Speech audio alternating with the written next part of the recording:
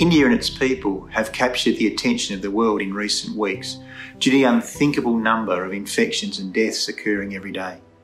The news broadcasts only show us a glimpse of the pain, the grief and the loss that families, neighbours and communities all across India are experiencing.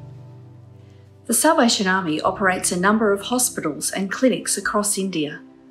Whilst their government was committed to delivering COVID-19 treatment through their own healthcare facilities, Salvation Army hospitals in several areas are now admitting large numbers of patients with COVID symptoms, as demand in the national system exceeds capacity.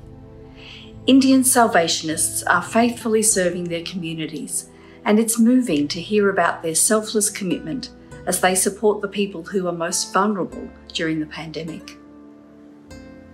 The Australia Territory has made a commitment of $100,000 to support the work being done in Salvation Army hospitals in India by paying for medical supplies, PPE equipment, oxygen, or whatever is needed to keep our hospitals operational.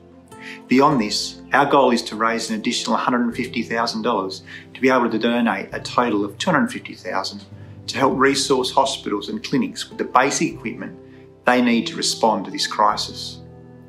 We are so proud of everyone at South Barwon who recently helped us to raise a total of $34,565 for this year's self-denial appeal.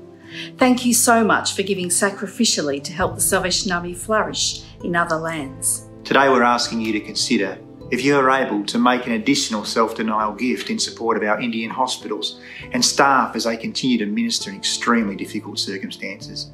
To support our work in India, visit the self-denial website listed below. Thank you for prayerfully considering a financial gift in support of our Indian salvos who are serving under extreme hardship. God bless you.